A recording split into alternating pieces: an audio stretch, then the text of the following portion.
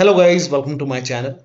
Today in this video I'm going to show you how to enable or disable Filmstrip in Photos app in your Windows 11 computer. Now for this, open Photos app in your Windows computer, and then on the top right over here you can see the settings icon, the gear icon. Click on it, and then under personalization here you can see this last option over here is Filmstrip. Now if you want to disable it, you can turn this off. So this is how you can disable it. If you want to turn it on, you can always turn this on, and this is how you can disable or enable Filmstrip in your Windows 11 computer in Photos app. So that'll be all. Thank you so much for your time, and please like this video and subscribe to my channel.